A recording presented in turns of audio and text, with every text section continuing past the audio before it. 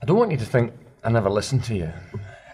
So after the last discussion we had about you wanting the Legg Academy, I decided to try and take that on board. Because I think it's important that we have the most amount of teaching academies in dentistry in the United Kingdom possible. Probably working towards every single dentist having their own academy, which certainly seems to be the way things are going. I think there's space for that. I think there is, and I think the way we could sell it, to the guys that have been coming before is kind of something along the lines of we've decided to do some solo projects.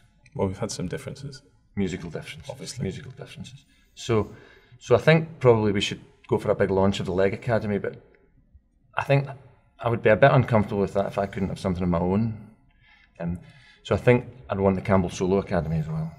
So we're going to have 3 academies? I think so. Okay. I think so, because the more academies we've got, the better. Because how else will we utterly confuse the whole of dentistry if we don't have like 100,000 teaching organisations? What about Neil and Beatrice? Well, ultimately I think Neil's going to want his own academy, so we'll have to have the boys' academy. But I think what we should do is Beatrice should not call it an academy, so if we perhaps went maybe for Beatrice training, something like that. Okay. And then maybe Nish, and I know he's only been qualified 15 minutes, but perhaps if we went for the Nish Institute.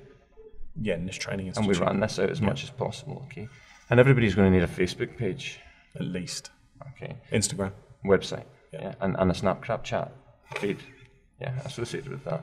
And I think probably if we were to run those academies and institutes and training organisations for a relatively short period of time, but with loads and loads of branded plastic gear and maybe hoodies and stuff, and some of those things that go on your head like that, that people pop out. I think probably that would be the best way to enhance dentistry and the reputation of the profession going forwards. But then, seriously moving forward, I think we should look at a rebrand.